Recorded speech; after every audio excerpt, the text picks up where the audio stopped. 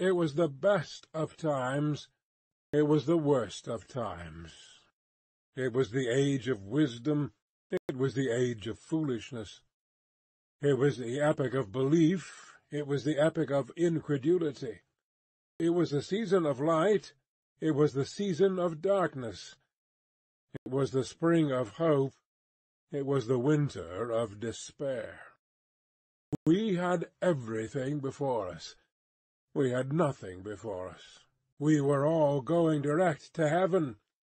We were all going direct the other way. In short, the period was so far like the present period that some of its noisiest authorities insisted on its being received, for good or for evil, in the superlative degree of comparison only. There were a king with a large jaw and a queen with a plain face on the throne of England. There were a king with a large jaw and a queen with a fair face on the throne of France. In both countries it was clearer than crystal to the lords of the state preserves of loaves and fishes that things in general were settled forever. It was the year of our Lord 1775. Spiritual revelations were conceded to England at that favoured period, as at this. Mrs. Southcott had recently attained her 25th blessed birthday, of whom a prophetic private in the Life Guards had heralded the sublime appearance by announcing that arrangements were made for the swallowing up of London and Westminster. Even the Cock Lane ghost had been laid only a round dozen of years after rapping out its messages, as the spirits of this very year last past, supernaturally deficient in originality, rapped out theirs. Mere messages in the earthly order of events had lately come to the English crown and people from a Congress of British subjects in America, which, strange to relate, have proved more important to the human race than any communications yet received through any of the chickens of the Cock Lane brood. France, less favoured on the whole as to matters spiritual than her sister of the Shield and Trident, rolled with exceeding smoothness downhill, making paper money and spending it.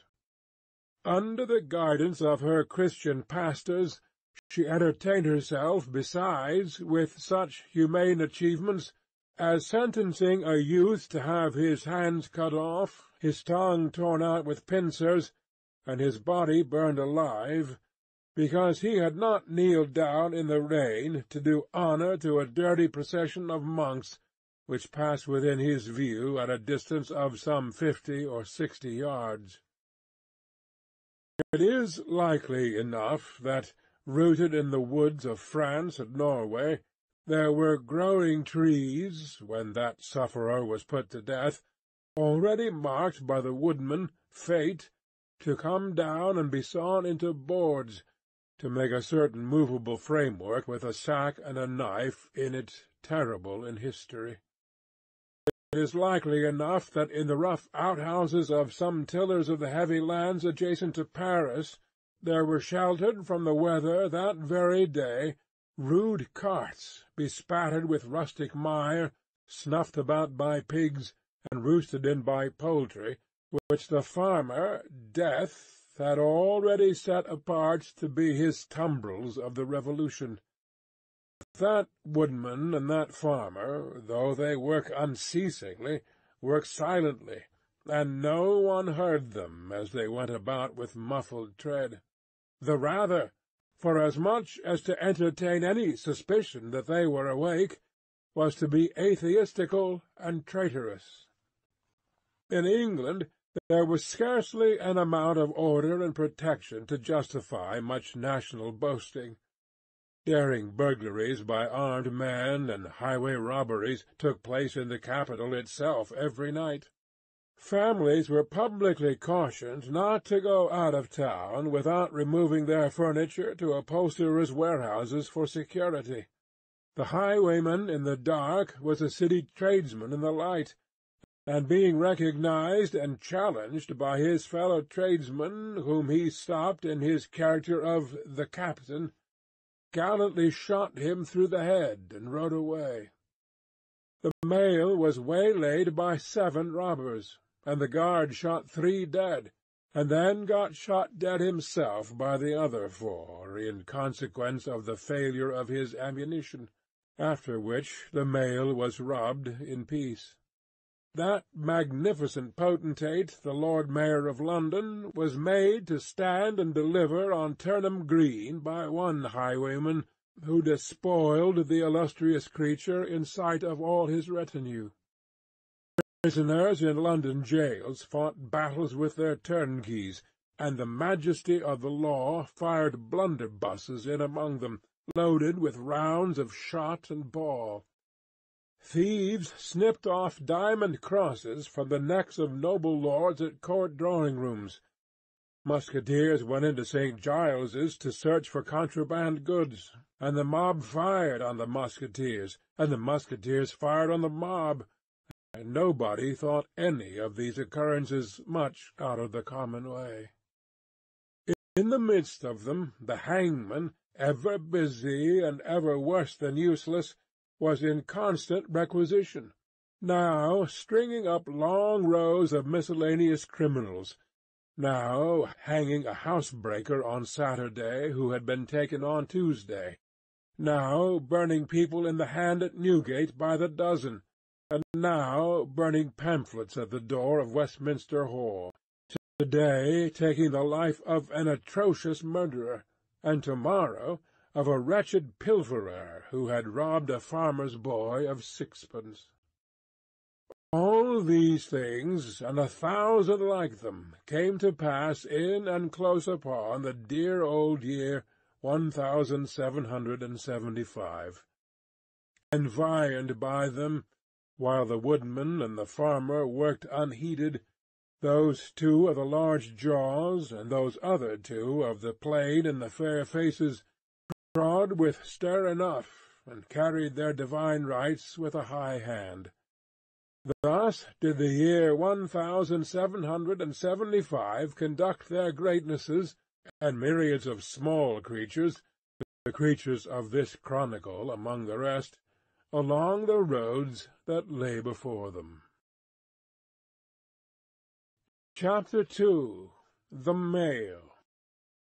It was the Dover road that lay, on a Friday night late in November, before the first of the persons with whom this history has business. The Dover road lay, as to him, beyond the Dover Mail, as it lumbered up Shooter's Hill. He walked uphill in the mire by the side of the Mail, as the rest of the passengers did, not because they had the least relish for walking exercise, under the circumstances, but because the hill and the harness and the mud and the mail were all so heavy that the horses had 3 times already come to a stop, besides once drawing the coach across the road, with the mutinous intent of taking it back to Blackheath. Reins and whip and coachman and guard, however, in combination, had read that article of war which forbade a purpose otherwise strongly in favour of the argument that some brute animals are endued with reason, and the team had capitulated and returned to their duty. With drooping heads and tremulous tails they mashed their way through the thick mud, floundering and stumbling between whiles as if they were falling to pieces at the larger joints. As often as the driver rested them and brought them to a stand, with a wary "Wo-ho! So-ho, then!" the near leader violently shook his head, and everything upon it, like an unusually emphatic horse denying that the coach could be got up the hill. Whenever the leader made this rattle, the passenger started, as a nervous passenger might, and was disturbed in mind. There was a steaming mist in all the hollows, and it had roamed in its forlornness up the hill, like an evil spirit, seeking rest and finding none. A clammy and intensely cold mist, It made its slow way through the air in ripples that visibly followed and overspread one another, as the waves of an unwholesome sea might do. It was dense enough to shut out everything from the light of the coach lamps but these its own workings, and a few yards of road, and the reek of the labouring horses steamed into it, as if they had made it all. 2 other passengers besides the one were plodding up the hill by the side of the mail. All 3 were wrapped to the cheek-bones and over the ears, and wore jack-boots. Not one of the 3 could have said, from anything he saw, what either of the other 2 was like, and each was hidden under almost as many wrappers from the eyes of the mind as from the eyes of the body of his 2 companions. In these days travellers were very shy of being confidential on a short notice, for anybody on the road might be a robber, or in league with robbers. As to the latter, when every posting-house and ale-house could produce somebody in the captain's pay, ranging from the landlord to the lowest stable nondescript, it was the likeliest thing upon the cards. So the guard of the Dover mail thought to himself, that Friday night in November, 1775, lumbering up Shooter's Hill, as he stood on his own particular perch behind the mail, beating his feet and keeping an eye and a hand on the arm-chest before him, where a loaded blunderbuss lay at the top of 6 or 8 loaded horse-pistols, deposited on a substratum of cutlass.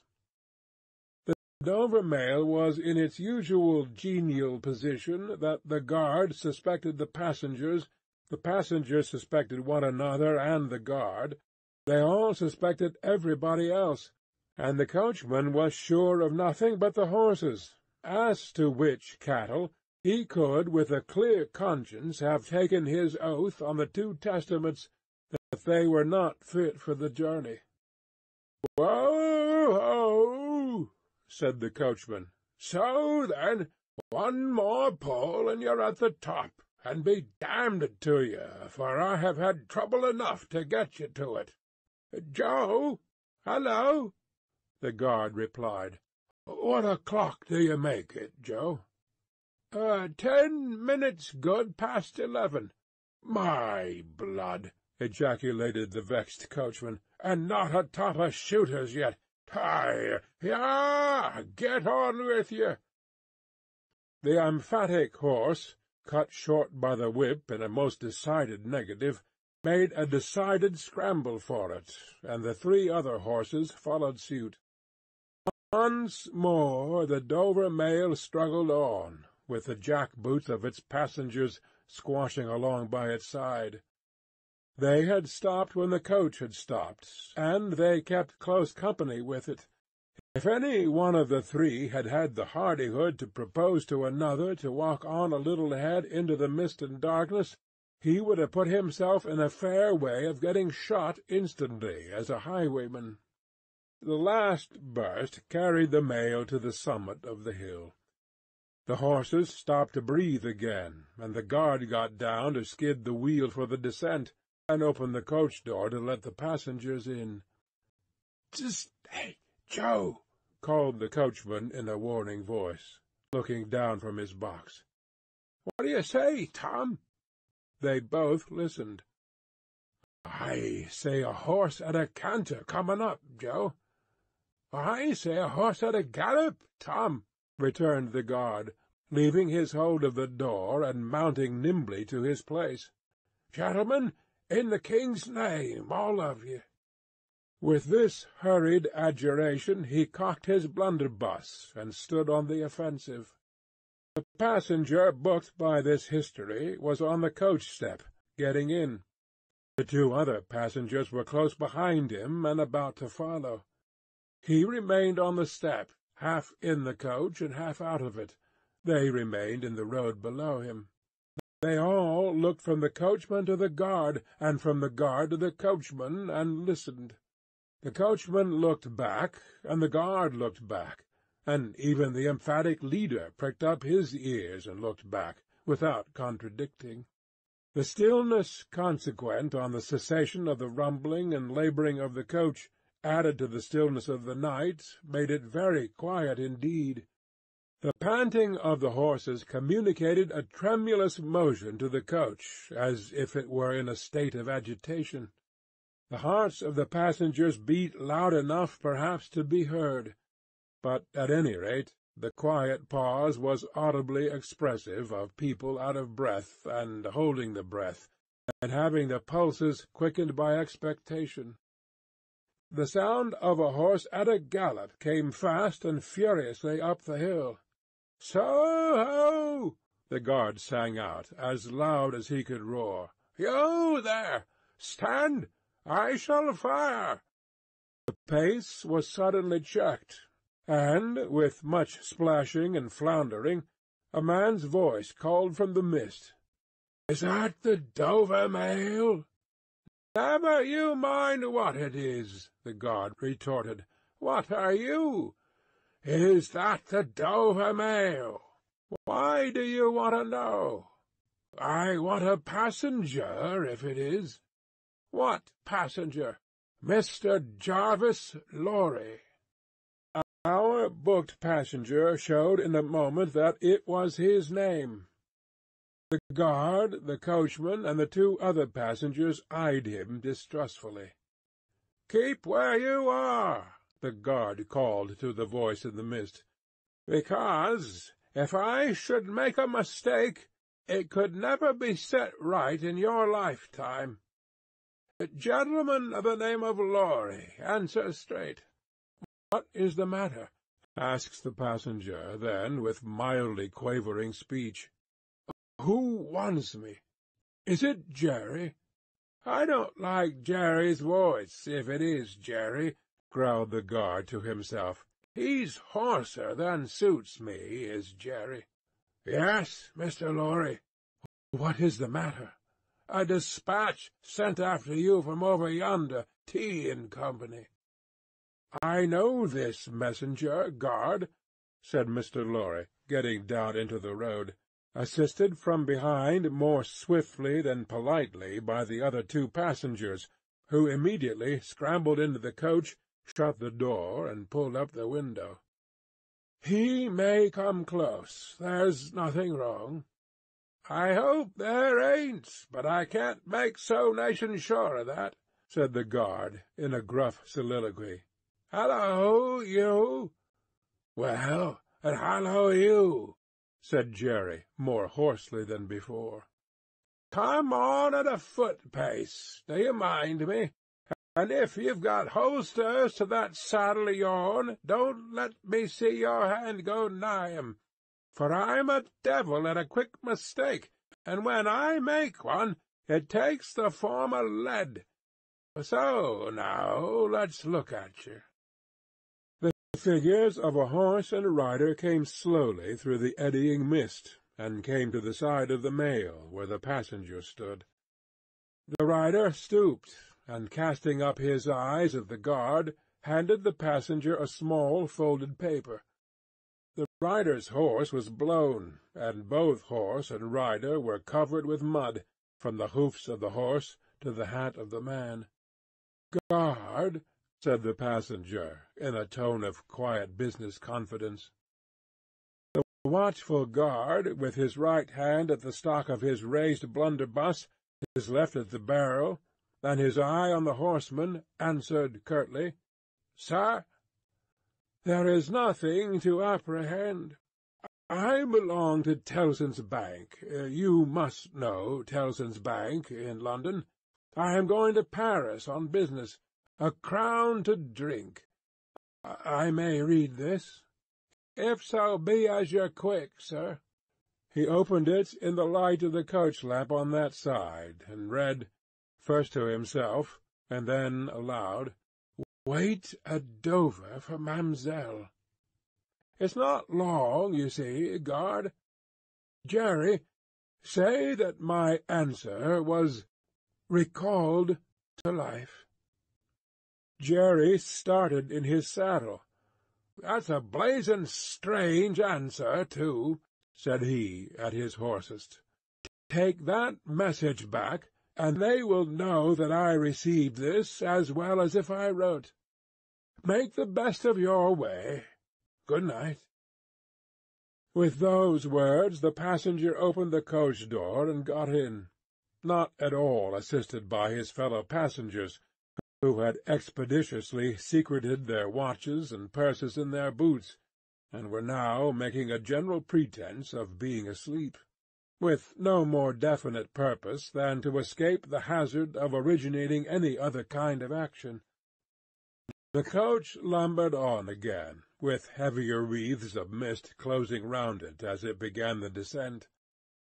The guard soon replaced his blunderbuss in his arm-chest, and, having looked to the rest of its contents, and having looked to the supplementary pistols that he wore in his belt, looked to a smaller chest beneath his seat, in which there were a few smith's tools, a couple of torches, and a tinder-box. For he was furnished with that completeness that if the coach-lamps had been blown and stormed out, which did occasionally happen, he had only to shut himself up inside, keep the flint and steel sparks well off the straw, and get a light with tolerable safety and ease, if he were lucky, in 5 minutes. "Tom!" softly over the coach-roof. "Hallo, Joe! Did you hear the message?" "I did, Joe." "What did you make of it, Tom?" "Nothing at all, Joe." "That's a coincidence, too," the guard mused, "for I made the same of it myself." Jerry, left alone in the mist and darkness, dismounted meanwhile, not only to ease his spent horse, but to wipe the mud from his face and shake the wet out of his hat-brim, which might be capable of holding about half a gallon. After standing with the bridle over his heavily splashed arm until the wheels of the mail were no longer within hearing and the night was quite still again, he turned to walk down the hill. "After that there gallop from Temple Bar, old lady, I won't trust your forelegs till I get you on the level," said this hoarse messenger, glancing at his mare. "Recalled to life. That's a blazing strange message. Much of that wouldn't do for you, Jerry. I say, Jerry, you'll be in a blazing bad way if recalling to life was to come into fashion, Jerry." Chapter 3. The Night Shadows. A wonderful fact to reflect upon, that every human creature is constituted to be that profound secret and mystery to every other. A solemn consideration, when I enter a great city by night, that every one of those darkly clustered houses encloses its own secret, that every room in every one of them encloses its own secret, that every beating heart in the hundreds of thousands of breasts there is, in some of its imaginings, a secret to the heart nearest it. Something of the awfulness, even of death itself, is referable to this. No more can I turn the leaves of this dear book that I loved, and vainly hope in time to read it all. No more can I look into the depths of this unfathomable water, wherein, as momentary light glanced into it, I have had glimpses of buried treasure and other things submerged. It was appointed that the book should shut with a spring for ever and for ever, when I had read but a page. It was appointed that the water should be locked in an eternal frost, when the light was playing on its surface, and I stood in ignorance on the shore. My friend is dead. My neighbor is dead. My love, the darling of my soul, is dead. It is the inexorable consolidation and perpetuation of the secret that was always in that individuality, and which I shall carry in mine to my life's end. In any of the burial places of this city through which I pass, Is there a sleeper more inscrutable than its busy inhabitants are in their innermost personality to me, or than I am to them? As to this, his natural and not to be alienated inheritance, the messenger on horseback had exactly the same possessions as the king, first minister of state, or the richest merchant in London. So with the 3 passengers shut up in the narrow compass of one lumbering old mail-coach. They were mysteries to one another as complete as if each had been in his own coach and 6, or his own coach and 60, with the breadth of a county between him and the next. The messenger rode back at an easy trot, stopping pretty often at alehouses by the way to drink, but evincing a tendency to keep his own counsel, and to keep his hat cocked over his eyes. He had eyes that assorted very well with that decoration, being of a surface black, with no depth in the colour or form, and much too near together, as if they were afraid of being found out in something singly if they kept too far apart. They had a sinister expression under an old cocked hat like a 3-cornered spittoon, and over a great muffler for the chin and throat, which descended nearly to the wearer's knees. When he stopped for drink, he moved this muffler with his left hand, only while he poured his liquor in with his right. As soon as that was done, he muffled again. "No, Jerry, no," said the messenger, harping on one theme as he rode. "It wouldn't do for you, Jerry. Jerry, you honest tradesman, it wouldn't suit your line of business. Recold? Bust me if I don't think he'd been a-drinking." His message perplexed his mind to that degree that he was fain, several times, to take off his hat to scratch his head. Except on the crown, which was raggedly bald, he had stiff black hair, standing jaggedly all over it, and growing downhill almost to his broad, blunt nose. It was so like Smith's work, so much more like the top of a strongly spiked wall than a head of hair, that the best of players at leap-frog might have declined him as the most dangerous man in the world to go over. While he trotted back with the message he was to deliver to the night watchman in his box at the door of Tellson's Bank by Temple Bar, who was to deliver it to greater authorities within, the shadows of the night took such shapes to him as arose out of the message, and took such shapes to the mare as arose out of her private topics of uneasiness. They seemed to be numerous, for she shied at every shadow on the road. What time the mail-coach lumbered, jolted, rattled, and bumped upon its tedious way with its 3 fellow inscrutables inside, to whom, likewise, the shadows of the night revealed themselves in the forms their dozing eyes and wandering thoughts suggested. Tellson's Bank had a run upon it in the mail. As the bank passenger, with an arm drawn through the leathern strap, which did what lay in it to keep him from pounding against the next passenger, and driving him into his corner, whenever the coach got a special jolt, nodded in his place, with half-shut eyes, the little coach windows and the coach lamp dimly gleaming through them, and the bulky bundle of opposite passenger became the bank, and did a great stroke of business.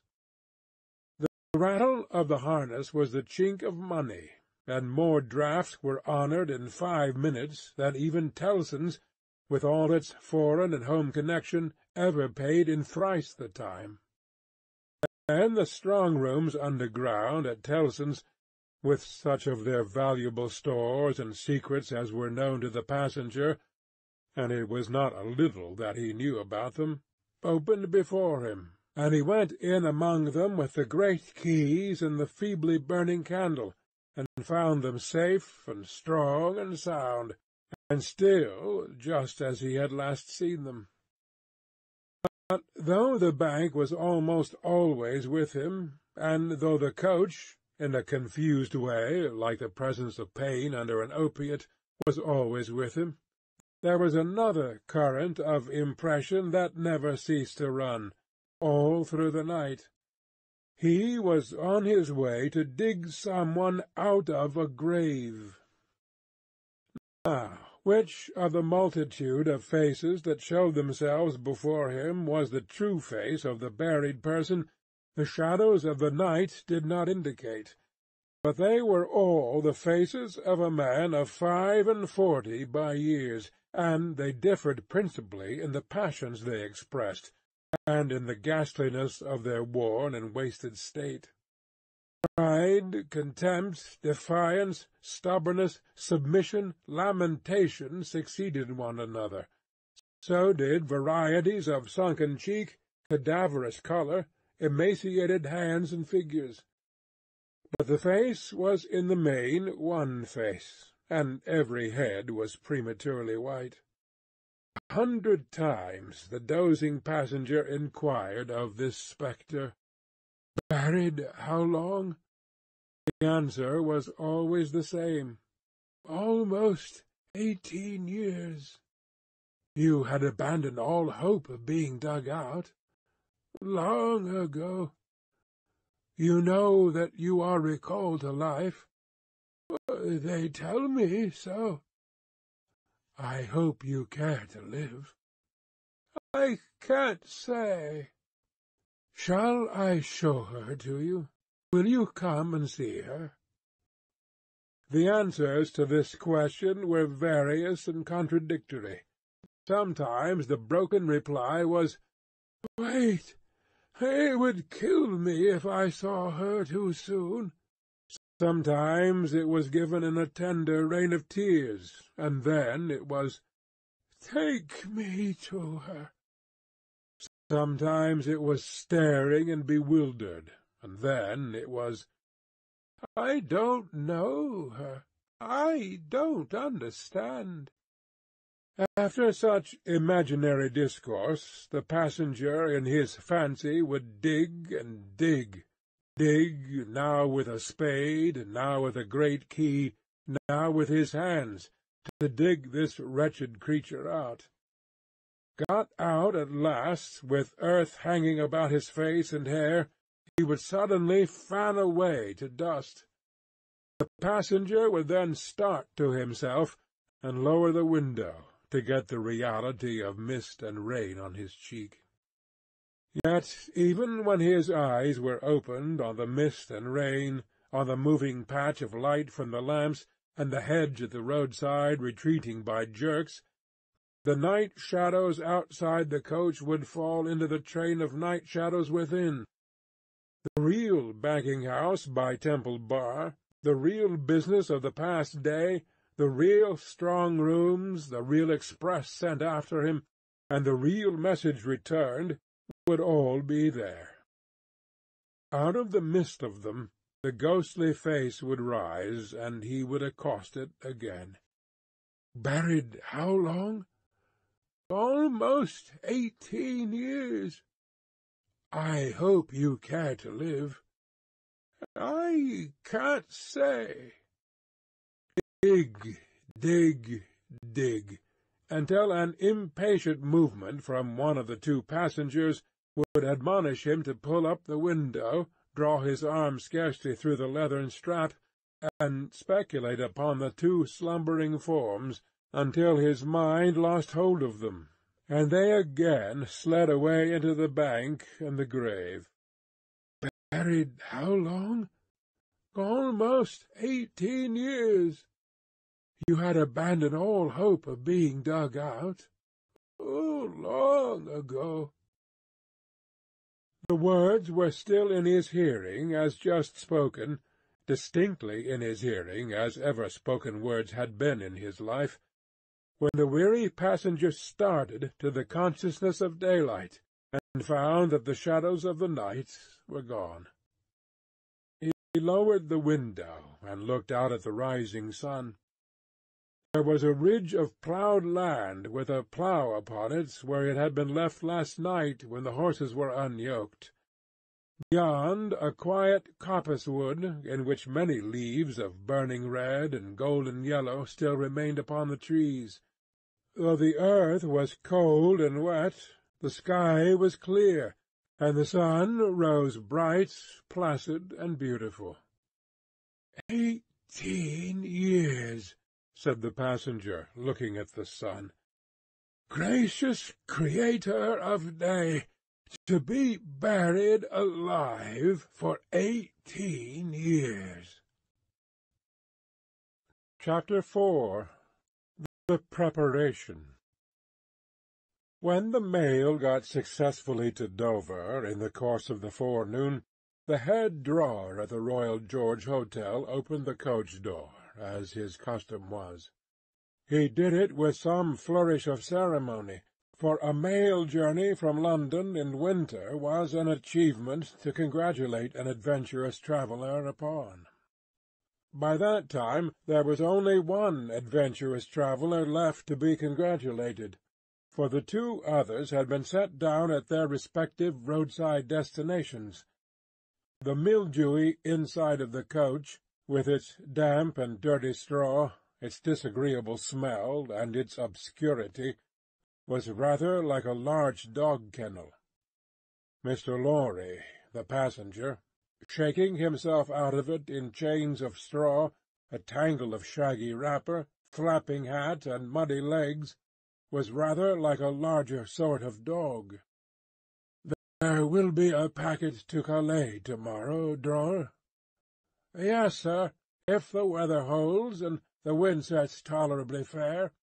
The tide will serve pretty nicely at about 2 in the afternoon, sir." "Bed, sir?" "I shall not go to bed till night, but I want a bedroom and a barber." "And then breakfast, sir?" "Yes, sir." "That way, sir, if you please. Show Concord. Gentleman's valise and hot water to Concord. Pull off gentleman's boots in Concord. You will find a fine sea-coal fire, sir. Fetch barber to Concord. Stir about there now for Concord." The Concord bedchamber being always assigned to a passenger by the mail, and passengers by the mail being always heavily wrapped up from head to foot, the room had the odd interest for the establishment of the Royal Gorge, that, although but one kind of man was seen to go into it, all kinds and varieties of men came out of it. Consequently, another drawer, and 2 porters, and several maids, and the landlady were all loitering by accident at various points of the road between the Concord and the coffee-room, when a gentleman of 60, formally dressed in a brown suit of clothes, pretty well worn but very well kept, with large square cuffs and large flaps to the pockets, passed along on his way to his breakfast. The coffee-room had no other occupant that forenoon than the gentleman in brown. His breakfast-table was drawn before the fire, and as he sat, with its light shining on him, waiting for the meal, he sat so still that he might have been sitting for his portrait. Very orderly and methodical he looked, with a hand on each knee, and a loud watch ticking a sonorous sermon under his flapped waistcoat, as though it pitted its gravity and longevity against the levity and evanescence of the brisk fire. He had a good leg, and was a little vain of it, for his brown stockings fitted sleek and close, and were of a fine texture. His shoes and buckles, too, though plain, were trim. He wore an odd, little, sleek, crisp, flaxen wig, setting very close to his head, which wig, it is to be presumed, was made of hair, but which looked far more as though it were spun from filaments of silk or glass. His linen, though not of a fineness in accordance with his stockings, was as white as the tops of the waves that broke upon the neighbouring beach, or the specks of sail that glinted in the sunlight far at sea. A face habitually suppressed and quieted was still lighted up under the quaint wig by a pair of moist, bright eyes that it must have cost their owner, in years gone by, some pains to drill to the composed and reserved expression of Tellson's Bank. He had a healthy colour in his cheeks, and his face, though lined, bore few traces of anxiety. But perhaps the confidential bachelor clerks in Tellson's Bank were principally occupied with the cares of other people, and perhaps second-hand cares, like second-hand clothes, come easily off and on. Completing his resemblance to a man who was sitting for his portrait, Mr. Lorry dropped off to sleep. The arrival of his breakfast roused him, and he said to the drawer, as he moved his chair to it, "I wish accommodation prepared for a young lady who may come here at any time to-day. She may ask for Mr. Jarvis Lorry, or she may only ask for a gentleman from Tellson's Bank. Please to let me know." "Yes, sir. Tellson's Bank in London, sir?" "Yes." "Yes, sir. We have oftentimes the honour to entertain your gentlemen in their travelling backwards and forwards betwixt London and Paris, sir. A vast deal of travelling, sir, in Tellson and Company's house." "Yes, we are quite a French house as well as an English one." "Yes, sir. Not much in the habit of such travelling yourself, I think, sir?" "Not of late years. It is 15 years since I came last from France." "Indeed, sir. That was before my time here, sir. Before our people's time here, sir. The George was in other hands at that time, sir." "I believe so." "But I would hold a pretty wager, sir, that a house like Tellson and Company was flourishing a matter of 50, not to speak of 15 years ago. You might treble that, and say 150, yet not be far from the truth." "Indeed, sir." Rounding his mouth and both his eyes as he stepped backward from the table, the waiter shifted his napkin from his right arm to his left, dropped into a comfortable attitude, and stood surveying the guest while he ate and drank, as from an observatory or watch-tower, according to the immemorial usage of waiters in all ages. When Mr. Lorry had finished his breakfast, he went out for a stroll on the beach. The little, narrow, crooked town of Dover hid itself away from the beach, and ran its head into the chalk cliffs like a marine ostrich. The beach was a desert of heaps of sea and stones, tumbling wildly about, and the sea did what it liked, and what it liked was destruction. It thundered at the town, and thundered at the cliffs, and brought the coast down madly. The air among the houses was of so strong a piscatory flavour that one might have supposed sick fish went up to be dipped in it, as sick people went down to be dipped in the sea. A little fishing was done in the port, and a quantity of strolling along by night and looking seaward, particularly at those times when the tide made and was near flood. Small tradesmen who did no business whatever sometimes unaccountably realized large fortunes, and it was remarkable that nobody in the neighbourhood could endure a lamplighter. As the day declined into the afternoon, and the air, which had been at intervals clear enough to allow the French coast to be seen, became again charged with mist and vapour, Mr. Lorry's thoughts seemed to cloud too. When it was dark, and he sat before the coffee-room fire, awaiting his dinner as he had awaited his breakfast, his mind was busily digging, digging in the live red coals. A bottle of good claret after dinner does a digger in the red coals no harm, otherwise than as it has a tendency to throw him out of work. Mr. Lorry had been idle a long time, and had just poured out his last glassful of wine with as complete an appearance of satisfaction as is ever to be found in an elderly gentleman of a fresh complexion who has got to the end of a bottle, when a rattling of wheels came up the narrow street and rumbled into the inn-yard. He set down his glass untouched. "This is Mamselle," said he.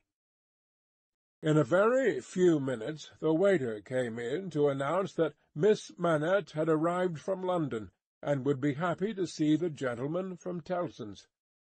"So soon?"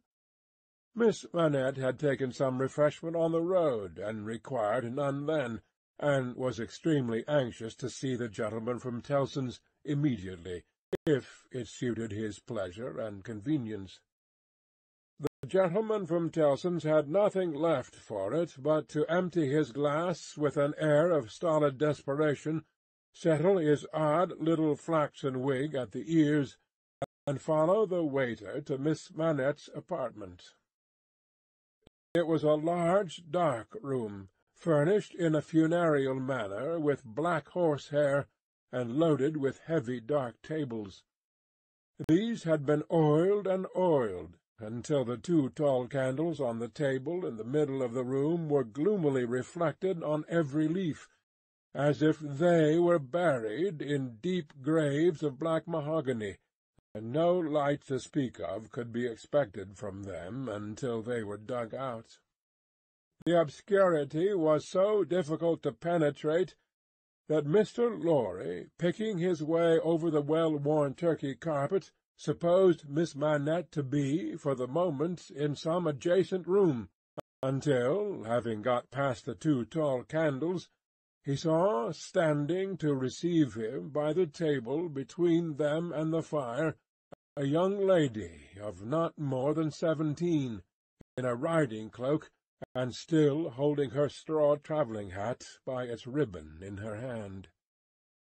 As his eyes rested on these things, a sudden, vivid likeness passed before him, of a child whom he had held in his arms on the passage across the very Channel one cold time, when the hail drifted heavily and the sea ran high. As his eyes rested on a short, slight, pretty figure, a quantity of golden hair, a pair of blue eyes that met his own with an inquiring look, and a forehead with a singular capacity, remembering how young and smooth it was, of rifting and knitting itself into an expression that was not quite one of perplexity, of wonder, or alarm, or merely of a bright fixed attention, though it included all the four expressions. As his eyes rested on these things, a sudden vivid likeness passed before him of a child whom he had held in his arms on the passage across that very Channel one cold time, when the hail drifted heavily and the sea ran high. The likeness passed away, like a breath, along the surface of the gaunt pier-glass behind her, on the frame of which a hospital procession of negro cupids, several headless and all cripples, were offering black baskets of Dead Sea fruit to black divinities of the feminine gender, and he made his formal bow to Miss Manette. "Pray take a seat, sir," in a very clear and pleasant young voice, a little foreign in its accent, but a very little indeed. "I kiss your hand, miss," said Mr. Lorry, with the manners of an earlier date, as he made his formal bow again and took his seat. "I received a letter from the bank, sir, yesterday, informing me that some intelligence or discovery— The word is not material, miss. Either word will do. Respecting the small property of my poor father, whom I never saw, so long dead." Mr. Lorry moved in his chair, and cast a troubled look towards the hospital procession of negro cupids, as if they had any help for anybody in their absurd baskets. "Rendered it necessary that I should go to Paris, there to communicate with a gentleman of the bank, so good as to be dispatched to Paris for the purpose." "Myself." "As I was prepared to hear, sir." She curtsied to him (young ladies made curtsies in those days), with a pretty desire to convey to him that she felt how much older and wiser he was than she. He made her another bow. "I replied to the bank, sir, that, as it was considered necessary by those who know and who are so kind as to advise me, that I should go to France, and that, as I am an orphan and have no friend who could go with me, I should esteem it highly if I might be permitted to place myself, during the journey, under that worthy gentleman's protection. The gentleman had left London, but I think a messenger was sent after him to beg the favour of his waiting for me here." "I was happy," said Mr. Lorry, "to be entrusted with the charge. I shall be more happy to execute it." "Sir, I thank you, indeed, I thank you very gratefully. It was told me by the bank that the gentleman would explain to me the details of the business, and that I must prepare myself to find them of a surprising nature. I have done my best to prepare myself, and I naturally have a strong and eager interest to know what they are." "Naturally," said Mr. Lorry. "Yes,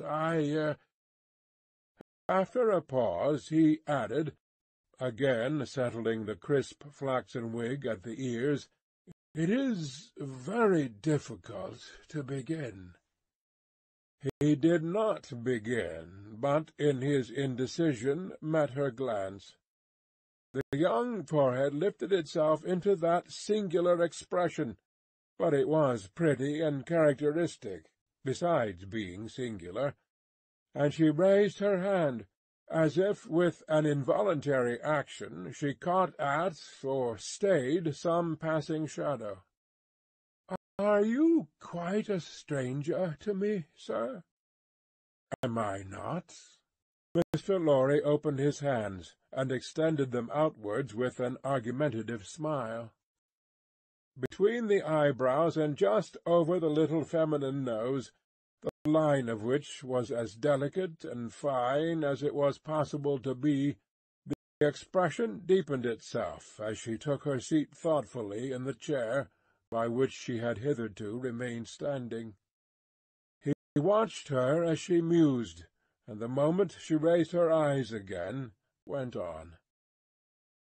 "In your adopted country, I presume, I cannot do better than address you as a young English lady, Miss Manette." "If you please, sir." "Miss Manette, I am a man of business. I have a business charge to acquit myself of. In your reception of it, don't heed me any more than as if I were a speaking machine. Truly, I am not much else. I will, with your leave, relate to you, miss, the story of one of our customers." "Story?" He seemed wilfully to mistake the word she had repeated, when he added, in a hurry, "Yes, customers. In the banking business we usually call our connection our customers.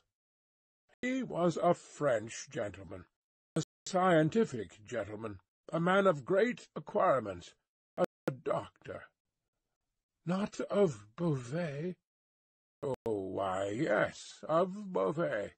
Like Monsieur Manette, your father, the gentleman was of Beauvais.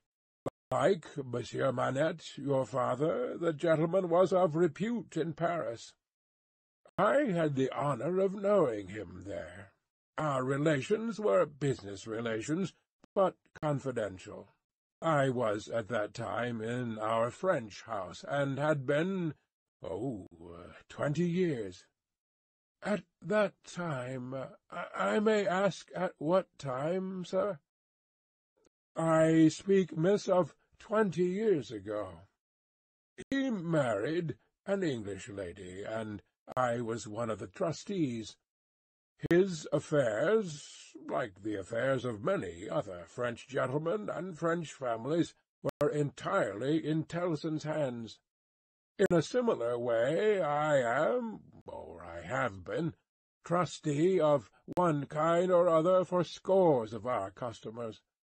These are mere business relations, miss. There is no friendship in them, no particular interest, nothing like sentiment. I have passed from one to the other in the course of my business life, just as I pass from one of our customers to another in the course of my business day. In short, I have no feelings. I am a mere machine. To go on, but this is my father's story, sir, and I begin to think—" The curiously roughened forehead was very intent upon him. "That when I was left an orphan, through my mother's surviving my father only 2 years, it was you who brought me to England. I am almost sure it was you." Mr. Lorry took the hesitating little hand that confidingly advanced to take his, and he put it, with some ceremony, to his lips. He then conducted the young lady straightway to her chair again, and, holding the chair back with his left hand, and using his right, by turns, to rub his chin, pull his wig at the ears, or point what he said, stood looking down into her face, while she sat looking up into his. "Miss Manette, it was I, and you will see how truly I spoke of myself just now, in saying I had no feelings, and that all the relations I hold with my fellow creatures are mere business relations, when you reflect that I have never seen you since. No, you have been the ward of Tellson's house since, and I have been busy with other business of Tellson's house since. Feelings, I have no time for them, no chance of them. I pass my whole life, miss, in turning an immense pecuniary mangle." After this odd description of his daily routine of employment, Mr. Lorry flattened his flaxen wig upon his head with both hands, which was most unnecessary, for nothing could be flatter than its shining surface was before, and resumed his former attitude. "So far, miss, as you have remarked, this is the story of your regretted father. Now comes the difference. If your father had not died when he did— Don't be frightened. How you start!" She did indeed start, and she caught his wrist with both her hands. "Pray," said Mr. Lorry, in a soothing tone, bringing his left hand from the back of the chair to lay it on the supplicatory fingers that clasped him in so violent a tremble, "pray control your agitation. A matter of business. As I was saying—" Her look so discomposed him that he stopped, wandered, and began anew. "As I was saying, if Monsieur Manette had not died, if he had suddenly and silently disappeared, if he had been spirited away, if it had not been difficult to guess to what dreadful place, though no art could trace him, if he had an enemy in some compatriot, who could exercise a privilege that I, in my own time, have known the boldest people afraid to speak of in a whisper across the water there. For instance, the privilege of filling up blank forms for the consignment of anyone to the oblivion of a prison for any length of time. If his wife had implored the king, the queen, the court, the clergy, for any tidings of him, and all quite in vain, then the history of your father would have been the history of this unfortunate gentleman, the doctor of Beauvais. I entreat you to tell me more, sir. I will. I am going to. You can bear it. I can bear anything but the uncertainty you leave me in at this moment. You speak collectedly, and you are collected. That's good. Though his manner was less satisfied than his words. A matter of business. Regard it as a matter of business, business that must be done. Now, if this doctor's wife, though a lady of great courage and spirit, had suffered so intensely from this cause before her little child was born, the little child was a daughter, sir. A daughter. A matter of business. Don't be distressed. Miss, if the poor lady had suffered so intensely before her little child was born that she came to the determination of sparing the poor child the inheritance of any part of the agony she had known the pains of, by rearing her in the belief that her father was dead. No, don't kneel. In heaven's name, why should you kneel to me? For the truth. Oh, dear, good, compassionate sir, for the truth. A matter of business. You confuse me, and how can I transact business if I am confused? Let us be clear-headed. If you could kindly mention now, for instance, what 9 times 9pence are, or how many shillings in 20 guineas, it would be so encouraging. I should be so much more at my ease about your state of mind. Without directly answering to this appeal, she sat so still when he had very gently raised her, and the hands that had not ceased to clasp his wrist were so much more steady than they had been, that she communicated some reassurance to Mr. Jarvis Lorry. "That's right, that's right. Courage, business. You have business before you, useful business. Miss Manette, your mother took this course with you, and when she died, I believe broken-hearted, having never slackened her unavailing search for your father, she left you, at 2 years old, to grow to be blooming, beautiful, and happy, without the dark cloud upon you of living in uncertainty whether your father soon wore his heart out in prison or wasted there through many lingering years."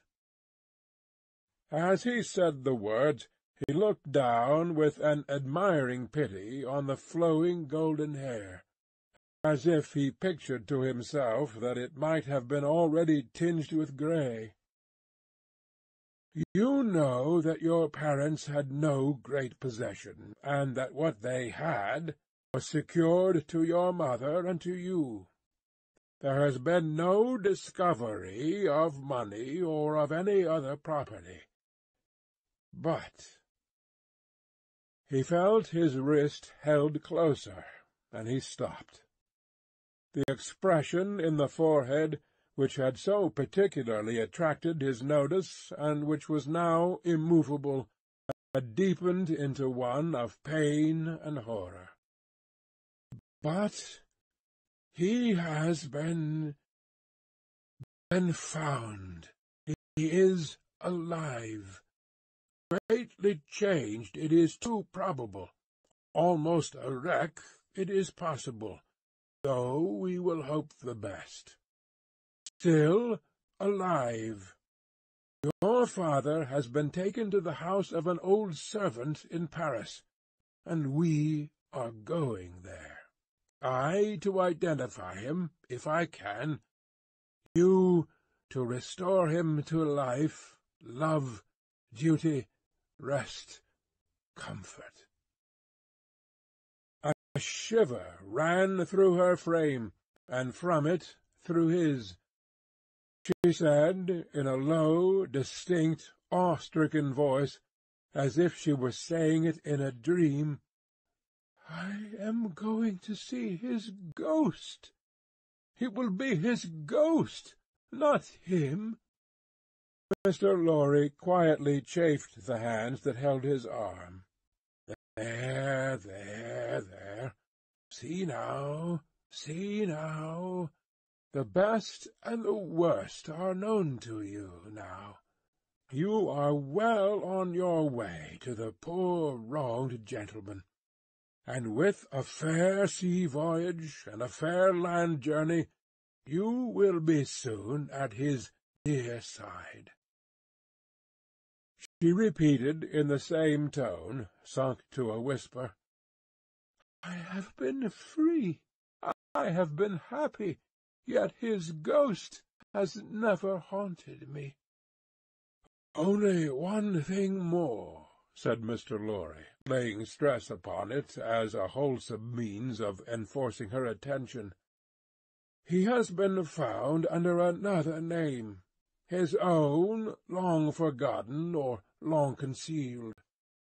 It would be worse than useless now to inquire which, worse than useless to seek to know whether he has been for years overlooked or always designedly held prisoner.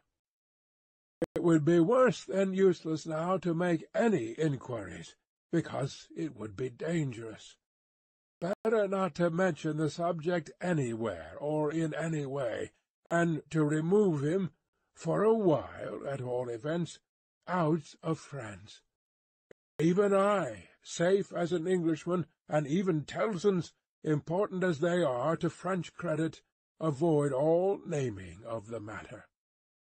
I carry about me not a scrap of writing openly referring to it. This is a secret service altogether. My credentials, entries, and memoranda are all comprehended in the one line, 'recalled to life,' which may mean anything. But what is the matter? She doesn't notice a word. Miss Manette! Miss Manette!" Perfectly still and silent, and not even fallen back in her chair, she sat under his hand, utterly insensible, with her eyes open and fixed upon him, and with that last expression looking as if it were carved or branded into her forehead.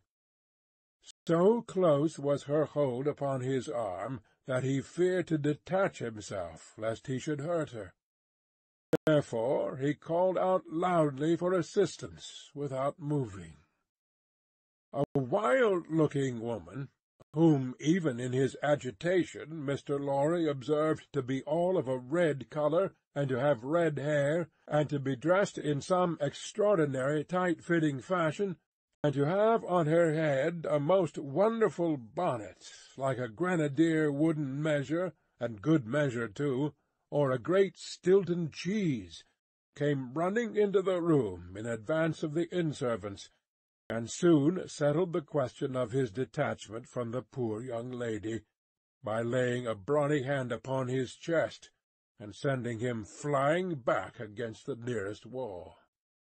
"I really think this must be a man," was Mr. Lorry's breathless reflection, simultaneously with his coming against the wall. "Why, look at you all!" bawled this figure, addressing the inn servants. "Why don't you go and fetch things, instead of standing there staring at me? I am not so much to look at, am I? Why don't you go and fetch things? I'll let you know if you don't bring smelling salts, cold water, and vinegar. Quick I will." There was an immediate dispersal for these restoratives, and she softly laid the patient on a sofa, and tended her with great skill and gentleness, calling her "my precious," and "my bird," and spreading her golden hair aside over her shoulders with great pride and care. "And you, in brown," she said, indignantly turning to Mr. Lorry, "couldn't you tell her what you had to tell her without frightening her to death? Look at her, with her pretty pale face and her cold hands. Do you call that being a banker?" Mr. Lorry was so exceedingly disconcerted by a question so hard to answer that he could only look on at a distance, with much feebler sympathy and humility, while the strong woman, having banished the inn servants under the mysterious penalty of letting them know something not mentioned if they stayed there staring, recovered her charge by a regular series of gradations, and coaxed her to lay her drooping head upon her shoulder. "I hope she will do well now," said Mr. Lorry. "No thanks to you in brown if she does. Oh, my darling pretty! I hope," said Mr. Lorry, after another pause of feeble sympathy and humility, "that you accompany Miss Manette to France." "A likely thing, too," replied the strong woman. "If it was ever intended that I should go across salt water, do you suppose Providence would have cast my lot in an island?" This being another question hard to answer, Mr. Jarvis Lorry withdrew to consider it. Chapter 4.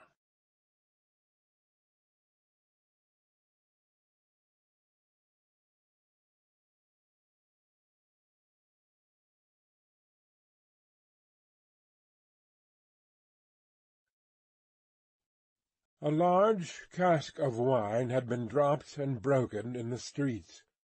The accident had happened in getting it out of a cart. The cask had tumbled out with a run, the hoops had burst, and it lay on the stones just outside the door of the wine-shop, shattered like a walnut shell. All the people within reach had suspended their business, or their idleness, to run to the spot and drink the wine. The rough, irregular stones of the street, pointing every way, and designed, one might have thought, expressly to lame all living creatures that approached them, had dammed it into little pools. These were surrounded, each by its own jostling group or crowd, according to its size. Some men kneeled down, made scoops of their 2 hands joined, and sipped, or tried to help women, who bent over their shoulders, to sip, before the wine had run out between their fingers.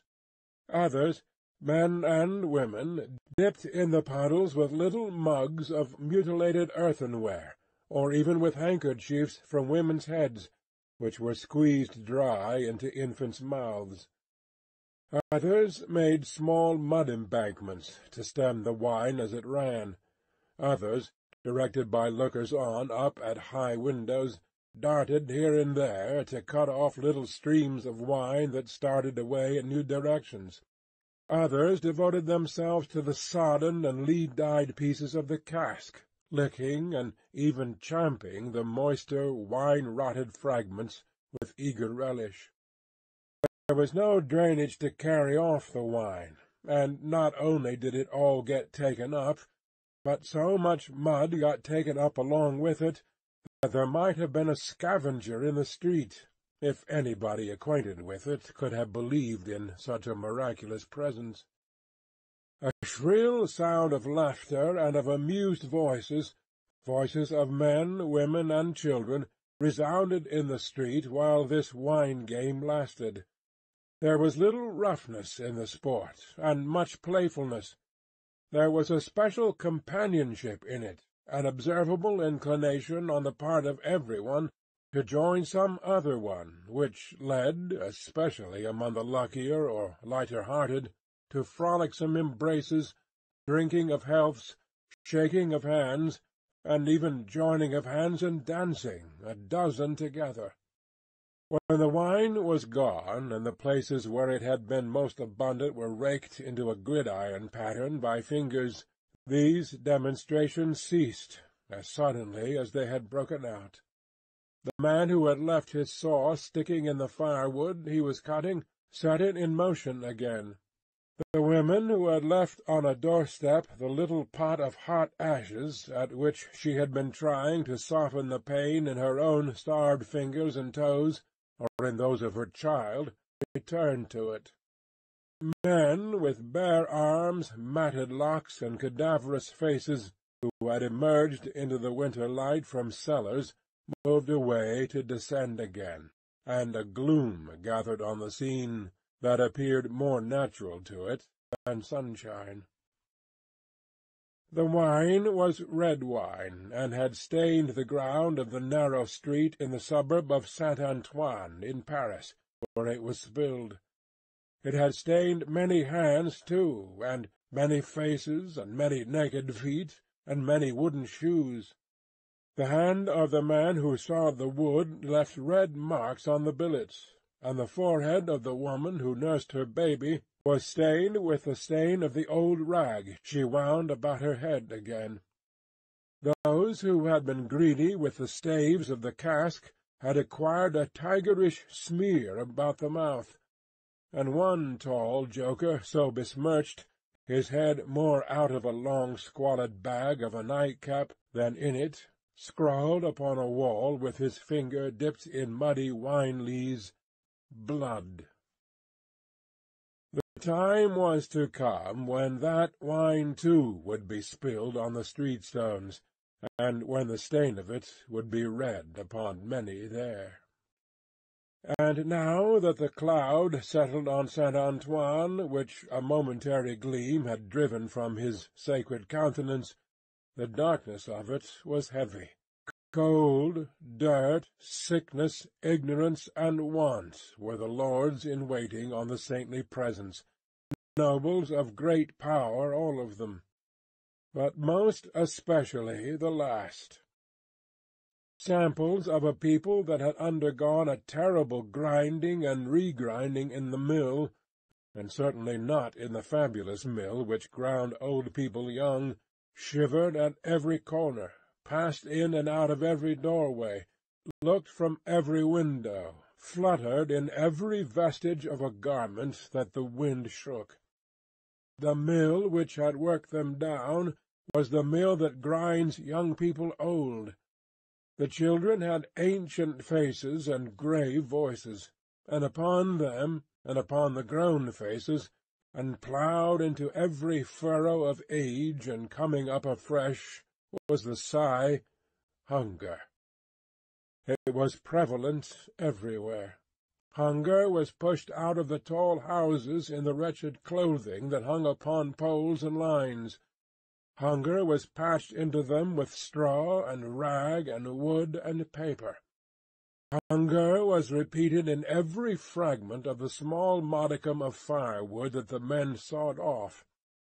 Hunger stared down from the smokeless chimneys, and started up from the filthy street that had no offal among its refuse of anything to eat. Hunger was the inscription on the baker's shelves, written in every small loaf of his scanty stock of bad bread, at the sausage shop, in every dead dog preparation that was offered for sale. Hunger rattled its dry bones among the roasting chestnuts in the turned cylinder. Hunger was shred into atomics in every farthing porringer of husky chips of potato, fried with some reluctant drops of oil. Its abiding-place was in all things fitted to it. A narrow, winding street, full of offence and stench, with other narrow, winding streets diverging, all peopled by rags and nightcaps, and all smelling of rags and nightcaps, and all visible things with a brooding look upon them that looked ill. In the hunted air of the people there was yet some wild beast thought of the possibility of turning at bay. Depressed and slinking though they were, eyes of fire were not wanting among them, nor compressed lips, white with what they suppressed, nor foreheads knitted into the likeness of the gallows rope they mused about enduring or inflicting. The trade signs, and they were almost as many as the shops, were all grim illustrations of want. The butcher and the porkman painted up only the leanest scrags of meat, the baker the coarsest of meagre loaves. The people rudely pictured as drinking in the wine-shops croaked over their scanty measures of thin wine and beer, and were gloweringly confidential together. Nothing was represented in a flourishing condition, save tools and weapons. The cutler's knives and axes were sharp and bright, the smith's hammers were heavy, and the gunmaker's stock was murderous. The crippling stones of the pavements, with their many little reservoirs of mud and water, had no footways, but broke off abruptly at the doors. The kennel, to make amends, ran down the middle of the street, when it ran at all, which was only after heavier rains, and then it ran, by many eccentric fits, into the houses. Across the streets, at wide intervals, one clumsy lamp was slung by a rope and pulley. At night, when the lamplighter had let these down and lighted and hoisted them again, a feeble grove of dim wicks swung in a sickly manner overhead, as if they were at sea. Indeed, they were at sea, and the ship and crew were in peril of tempest.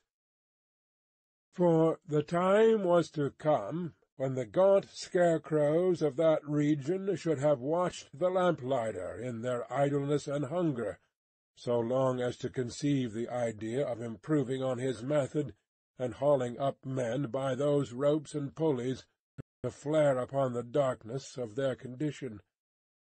The time was not come yet, and every wind that blew over France shook the rags of the scarecrows in vain, for the birds, fine of song and feather, took no warning. The wine-shop was a corner shop, better than most others in its appearance and degree, and the master of the wine-shop had stood outside it, in a yellow waistcoat and green breeches, looking on at the struggle for the lost wine. "It's not my affair," said he, with a final shrug of the shoulders. "People from the market did it.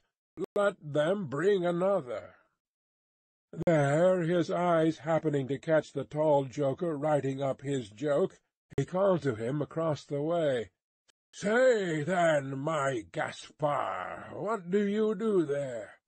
The fellow pointed to his joke with immense significance, as is often the way with his tribe. It missed its mark, and completely failed, as is often the way with his tribe too. "What now? Are you a subject for the mad hospital?" said the wine-shop keeper, crossing the road, and obliterating the jest with a handful of mud, picked up for the purpose and smeared over it. "Why do you write in the public street? Is there, tell me thou, is there no other place to write such words in?" In his expostulation he dropped his cleaner hand, perhaps accidentally, perhaps not, upon the joker's heart. The joker rapped it with his own, took a nimble spring upward, and came down in a fantastic dancing attitude, with one of his stained shoes jerked off his foot into his hand and held out. joker of an extremely, not to say wolfishly practical character, he looked under those circumstances. "Put it on, put it on," said the other. "Call wine, wine, and finish there." With that advice he wiped his soiled hand upon the joker's dress, such as it was, quite deliberately, as having dirtied the hand on his account, and then recrossed the road and entered the wine-shop. The wine-shop keeper was a bull-necked, martial-looking man of 30, and he should have been of a hot temperament, for, although it was a bitter day, he wore no coat, but carried one slung over his shoulder. His shirt-sleeves were rolled up too, and his brown arms were bare to the elbows. Neither did he wear anything more on his head than his own crispy, curling, short dark hair. He was a dark man altogether, with good eyes and a good bold breadth between them. Good-humoured looking on the whole, but implacable-looking too. Evidently a man of a strong resolution and a set purpose. A man not desirable to be met rushing down a narrow pass with a gulf on either side, for nothing would turn the man. Madame Defarge, his wife, sat in the shop behind the counter as he came in. Madame Defarge was a stout woman of about his own age, with a watchful eye that seldom seemed to look at anything. A large hand heavily ringed, a steady face, strong features, and great composure of manner. There was a character about Madame Defarge from which one might have predicated that she did not often make mistakes against herself in any of the reckonings over which she presided. Madame Defarge, being sensitive to cold, was wrapped in fur, and had a quantity of bright shawl twined about her head, though not to the concealment of her large earrings. Her knitting was before her, but she laid it down to pick her teeth with a toothpick. Thus engaged, with her right elbow supported by her left hand, Madame Defarge said nothing when her lord came in, but coughed just one grain of cough. This, in combination with the lifting of her darkly defined eyebrows over her toothpick by the breadth of a line, suggested to her husband that he would do well to look round the shop among the customers, or any new customer who had dropped in while he stepped over the way. The wine-shop keeper accordingly rolled his eyes about, until they rested upon an elderly gentleman and a young lady who were seated in a corner. Other company were there, 2 playing cards, 2 playing dominoes, 3 standing by the counter, lengthening out a short supply of wine. As he passed behind the counter, he took notice that the elderly gentleman said in a look to the young lady, "This is our man." "What the devil do you do in that gallery there?" said Monsieur Defarge to himself. "I don't know you." But he feigned not to notice the 2 strangers, and fell into discourse with the triumvirate of customers who were drinking at the counter. "How goes it, Jacques?" said one of these 3 to Monsieur Defarge. "Is all the spilt wine swallowed?"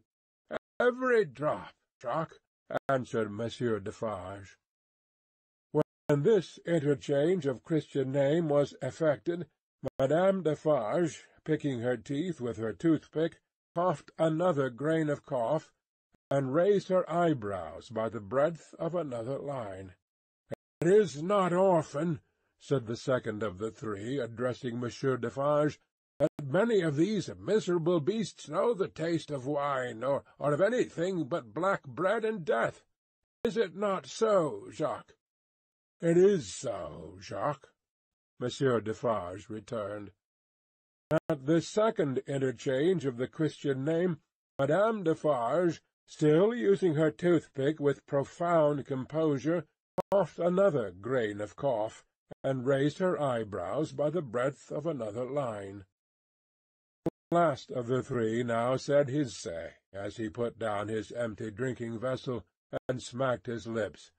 "Ah, so much the worse. A better taste it is that such poor cattle always have in their mouths, and hard lives they live, Jacques. Am I right, Jacques?" "You are very right, Jacques," was the response of Monsieur Defarge. The third interchange of the Christian name was completed at the moment when Madame Defarge put her toothpick by, kept her eyebrows up, and slightly rustled in her seat. "Oh, then, true," muttered her husband. "Gentlemen, my wife." The three customers pulled off their hats to Madame Defarge with three flourishes. She acknowledged their homage by bending her head and giving them a quick look. Then she glanced in a casual manner round the wine-shop, took up her knitting with great apparent calmness and repose of spirit, and became absorbed in it. "Gentlemen," said her husband, who had kept his bright eye observantly upon her, "good day. The chamber, furnished bachelor fashion, that you wished to see, and were inquiring for when I stepped out, is on the 5th floor. The doorway of the staircase gives on the little courtyard close to the left here," pointing with his hand, "near to the window of my establishment. But now that I remember, one of you has already been there, and can show the way. Gentlemen, adieu." They paid for their wine and left the place. The eyes of Monsieur Defarge were studying his wife at her knitting, when the elderly gentleman advanced from his corner, and begged the favour of a word. "Willingly, sir," said Monsieur Defarge, and quietly stepped with him to the door. Their conference was very short, but very decided.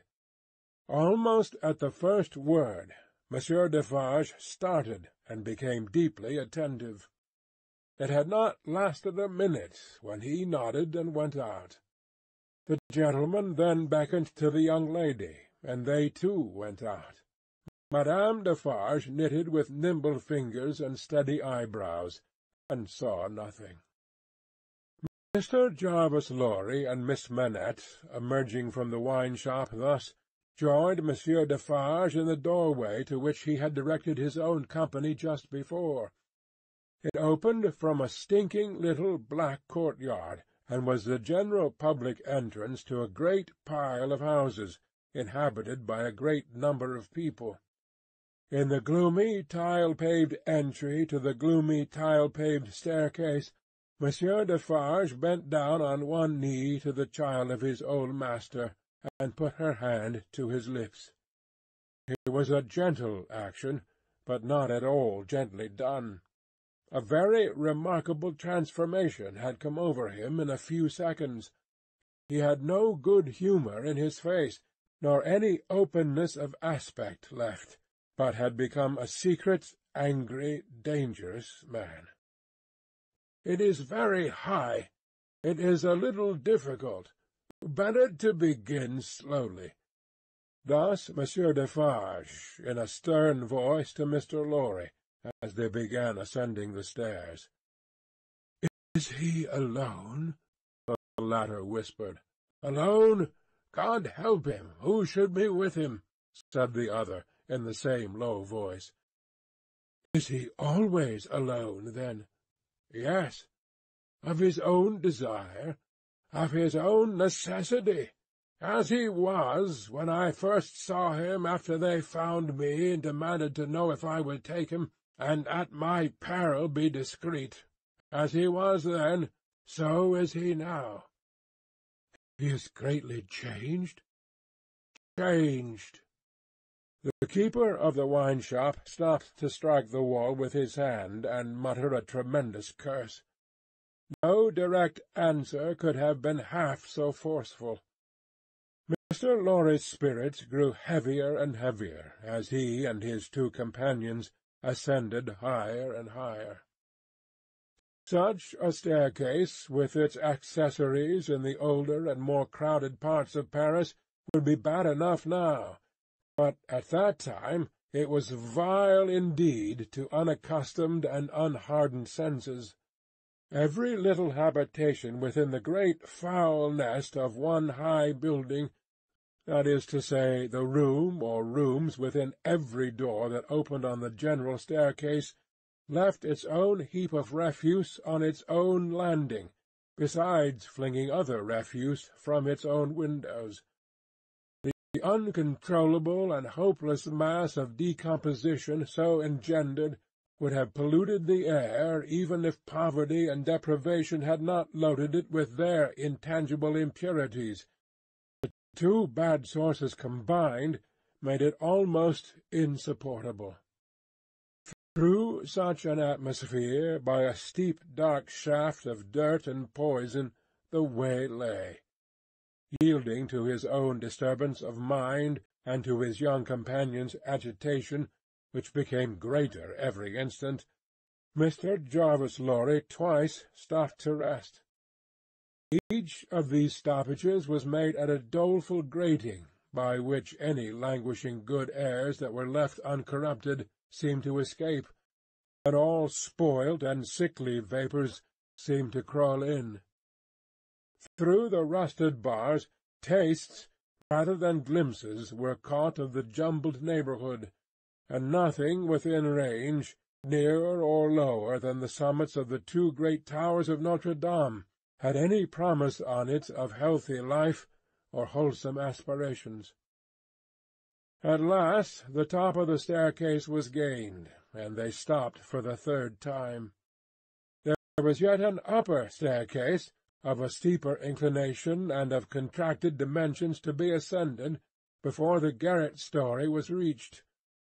The keeper of the wine-shop, always going a little in advance, and always going on the side which Mr. Lorry took, as though he dreaded to be asked any question by the young lady, turned himself about here, and carefully feeling in the pockets of the coat he carried over his shoulder, took out a key. "The door is locked, then, my friend?" said Mr. Lorry, surprised. "Aye, yes," was the grim reply of Monsieur Defarge.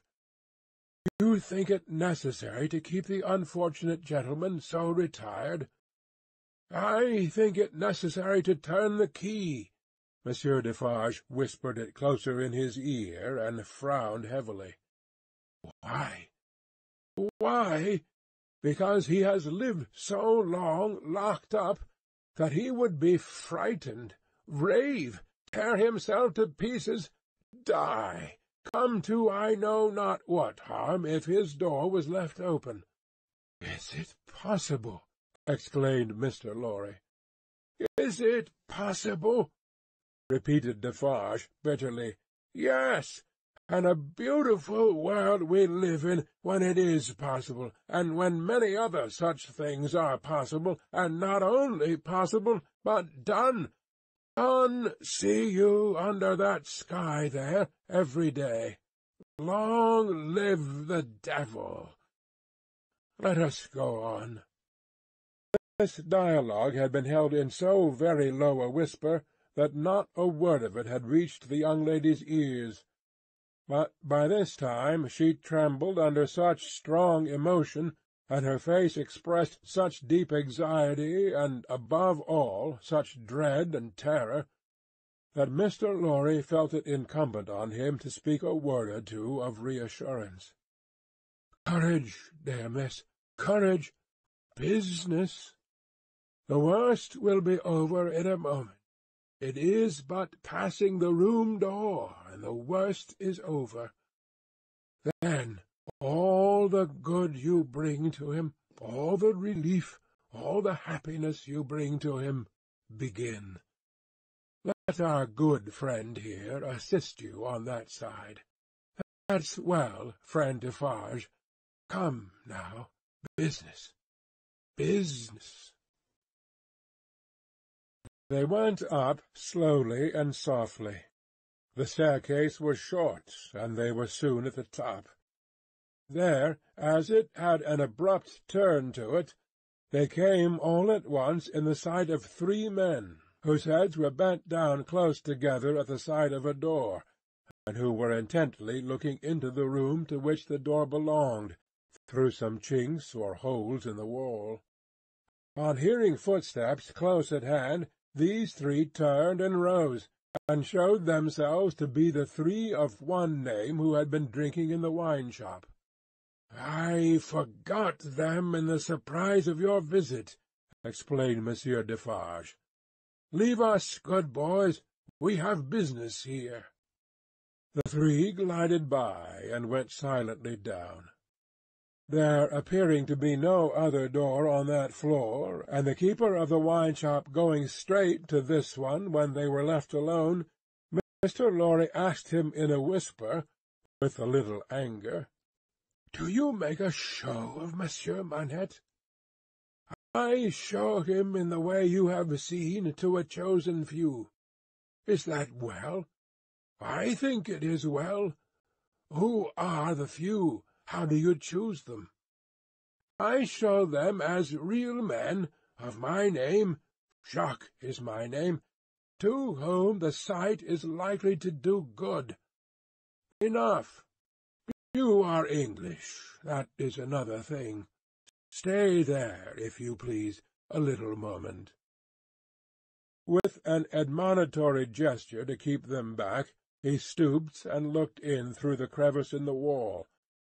Soon raising his head again, he struck twice or thrice upon the door, evidently with no other object than to make a noise there.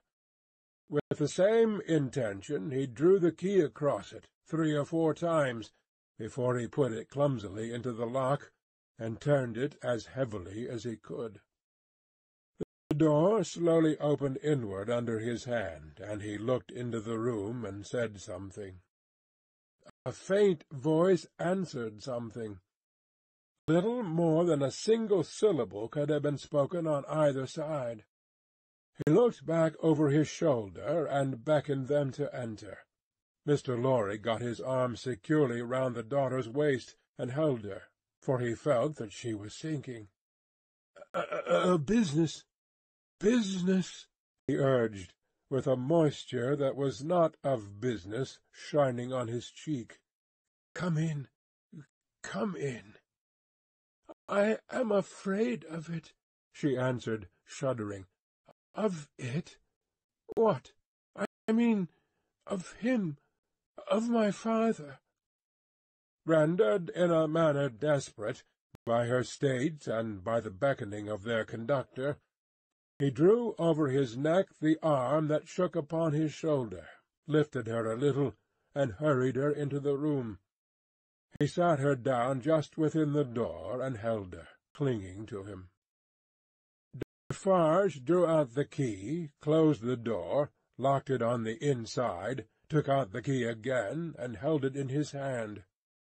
All this he did methodically, and with as loud and harsh an accompaniment of noise as he could make. Finally he walked across the room with a measured tread to where the window was.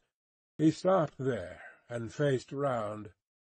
The garret, built to be a depository for firewood and the like, was dim and dark, for the window of a dormer shape was in truth a door in the roof, with a little crane over it for the hoisting up of stores from the street, unglazed, and closing up the middle in 2 pieces, like any other door of French construction.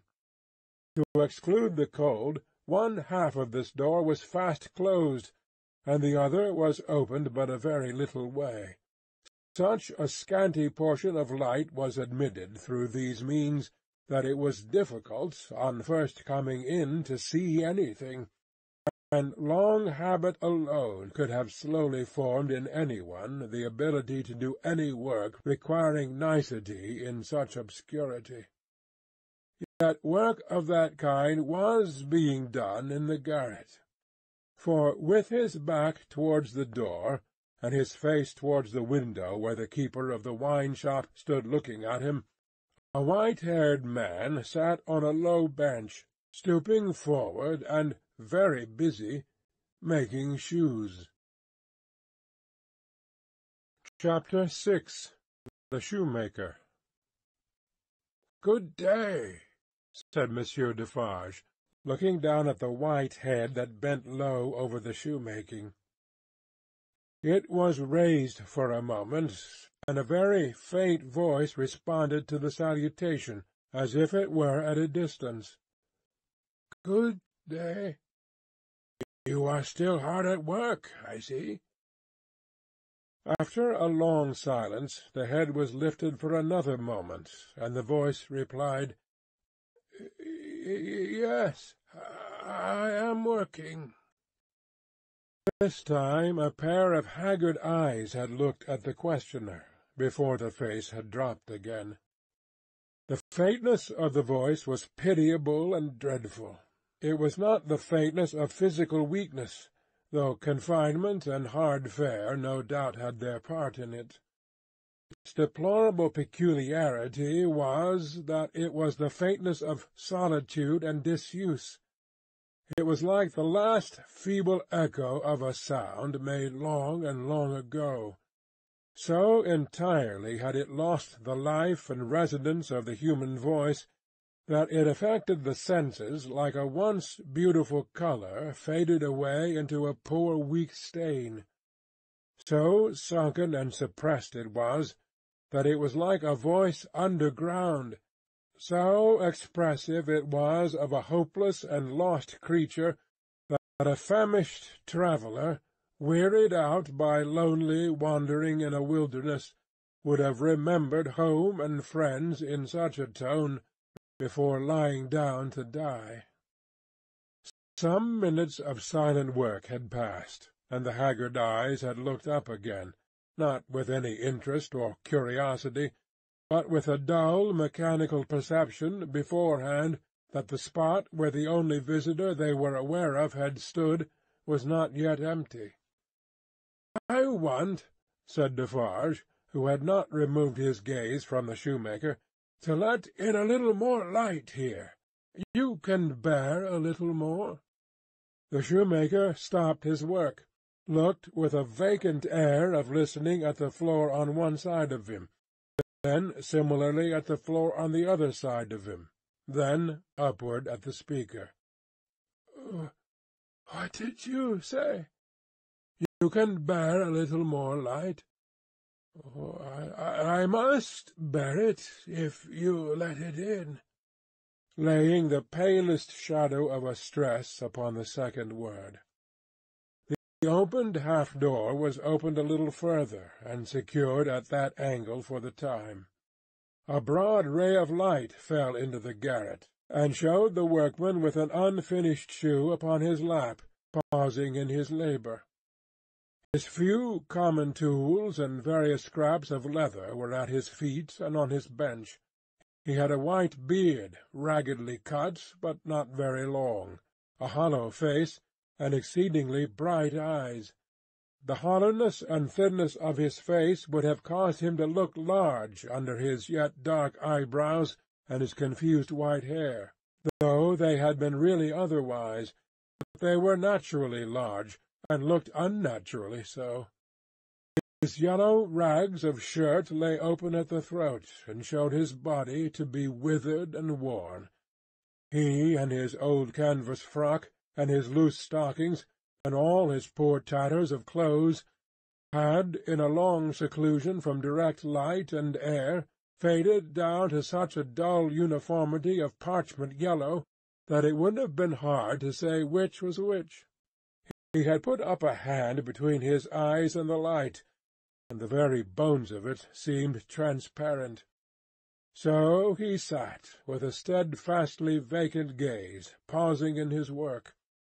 He never looked at the figure before him without first looking down on this side of himself, then on that, as if he had lost the habit of associating place with sound. He never spoke without first wandering in this manner, and forgetting to speak. "Are you going to finish that pair of shoes to-day?" asked Defarge, motioning to Mr. Lorry to come forward. What did you say? Do you mean to finish that pair of shoes today? Oh, I can't say that I mean to. I suppose so. I don't know. But the question reminded him of his work, and he bent over it again. Mr. Lorry came silently forward, leaving the daughter by the door. When he had stood for a minute or two by the side of Defarge, the shoemaker looked up. He showed no surprise at seeing another figure, but the unsteady fingers of one of his hands strayed to his lips as he looked at it. His lips and his nails were of the same pale lead colour. And then the hand dropped to his work, and he once more bent over the shoe. The look and the action had occupied but an instant. "You have a visitor, you see," said Monsieur Defarge. "What did you say?" "Here is a visitor." The shoemaker looked up as before, but without removing a hand from his work. "Come," said Defarge, "here is Monsieur, who knows a well-made shoe when he sees one. Show him that shoe you are working at. Take it, Monsieur." Mr. Lorry took it in his hand. "Tell Monsieur what kind of shoe it is, and the maker's name." There was a longer pause than usual before the shoemaker replied. "I forget what it was you asked me. What did you say?" "I said, couldn't you describe the kind of shoe for Monsieur's information?" "Oh, it is a lady's shoe. It is a young lady's walking shoe. It is in the present mode. I never saw the mode. I have had a pattern in my hand." He glanced at the shoe with some little passing touch of pride. "And the maker's name," said Defarge. Now that he had no work to hold, he laid the knuckles of the right hand in the hollow of the left, and then the knuckles of the left hand in the hollow of the right, and then passed a hand across his bearded chin, and so on in regular changes, without a moment's intermission. The task of recalling him from a vagrancy into which he always sank when he had spoken was like recalling some very weak person from a swoon, or endeavouring, in the hope of some disclosure, to stay the spirit of a fast-dying man. "Did you ask me for my name?" "Assuredly I did." 105, North Tower." "Is that all?" 105, North Tower." With a weary sound that was not a sigh nor a groan, he bent to work again, until the silence was again broken. "You are not a shoemaker by trade?" said Mr. Lorry, looking steadfastly at him. His haggard eyes turned to Defarge, as if he would have transferred the question to him, but as no help came from that quarter, they turned back on the questioner when they had sought the ground. "I am not a shoemaker by trade. No, I was not a shoemaker by trade. I learned it here. I taught myself. I asked leave to—" He lapsed away, even for minutes, ringing those measured changes on his hands the whole time. His eyes came slowly back, at last, to the face from which they had wandered. When they rested on it, he started and resumed, in the manner of a sleeper that moment awake, reverting to the subject of last night. "I asked leave to teach myself, and I got it, with much difficulty, after a long while, and I have made shoes ever since. As he held out his hand for the shoe that had been taken from him, Mr. Lorry said, still looking steadfastly in his face, "Monsieur Manette, do you remember nothing of me?" The shoe dropped to the ground, and he sat looking fixedly at the questioner. "Monsieur Manette." Mr. Lorry laid his hand upon Defarge's arm. "Do you remember nothing of this man? Look at him. Look at me. Is there no old banker, no old business, no old servant, no old time rising in your mind, Monsieur Manette?"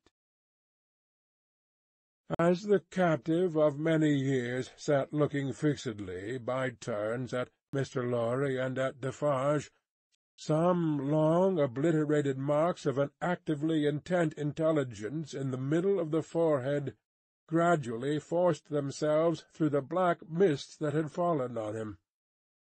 They were overclouded again, they were fainter, they were gone, but they had been there.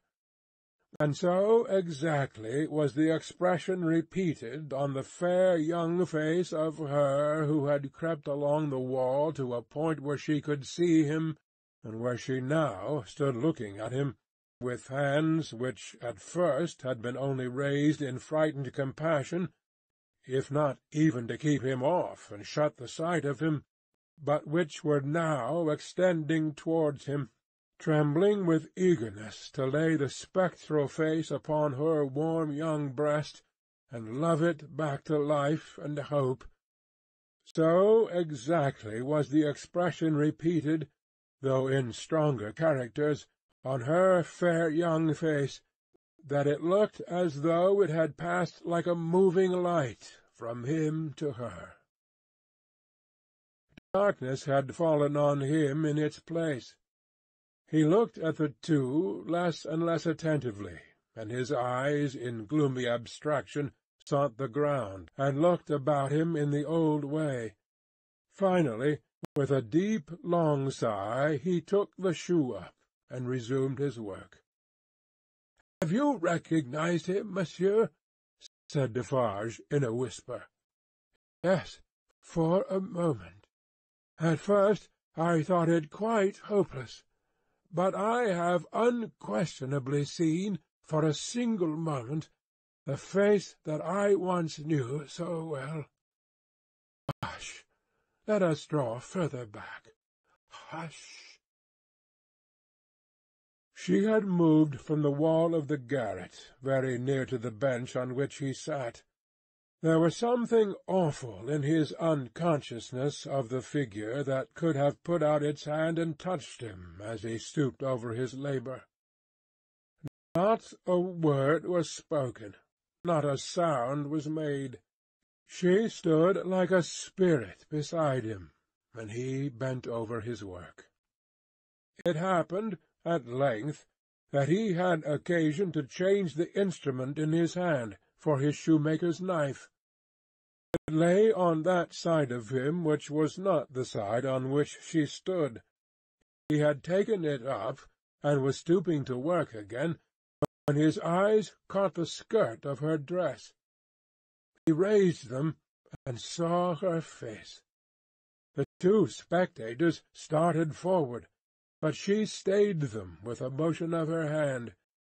She had no fear of his striking at her with the knife, though they had.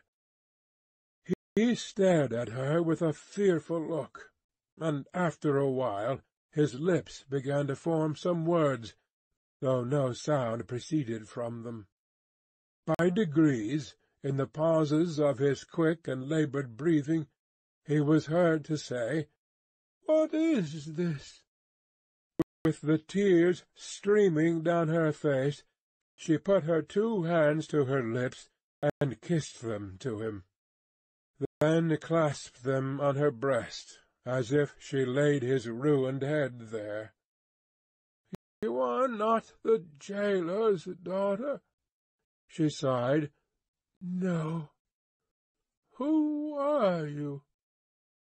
Not yet trusting the tones of her voice, she sat down on the bench beside him. He recoiled, but she laid her hand upon his arm. A strange thrill struck him when she did so, and visibly passed over his frame. He laid the knife down softly, as he sat staring at her. Her golden hair, which she wore in long curls, had been hurriedly pushed aside, and fell down over her neck. Advancing his hand by little and little, he took it up and looked at it. In the midst of the action he went astray, and with another deep sigh fell to work at his shoemaking. But not for long. Releasing his arm, she laid her hand upon his shoulder. After looking doubtfully at it 2 or 3 times, as if to be sure it was really there, he laid down his work, put his hand to his neck, and took off a blackened string with a scrap of folded rag attached to it. He opened this carefully on his knee, and it contained a very little quantity of hair, not more than 1 or 2 long golden hairs, which he had in some old day wound off upon his finger. He took her hair into his hand again, and looked closely at it. "It is the same. How can it be? When was it? How was it?" As the concentrated expression returned to his forehead, he seemed to become conscious that it was in hers too. He turned her full to the light, and looked at her. She had laid her hand upon my shoulder that night when I was summoned out. She had a fear of my going, though I had none, and when I was brought to the North Tower, they found these upon my sleeve. You will leave me them. They can never help me to escape in the body, though they may in the spirit. Those were the words I said. I remember them very well."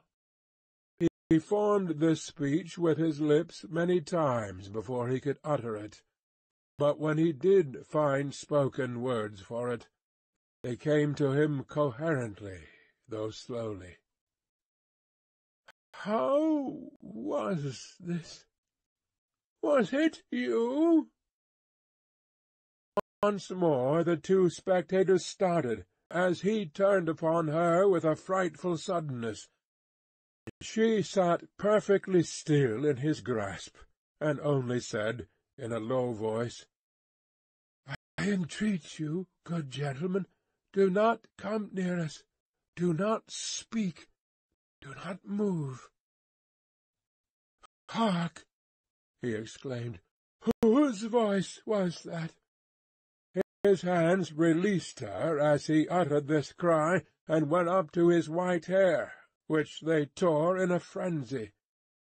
It died out, as everything but his shoemaking did die out of him, and he refolded his little packet and tried to secure it in his breast, but he still looked at her, and gloomily shook his head.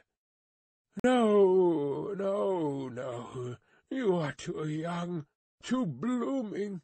It can't be. See what the prisoner is. These are not the hands she knew. This is not the face she knew. This is not a voice she ever heard.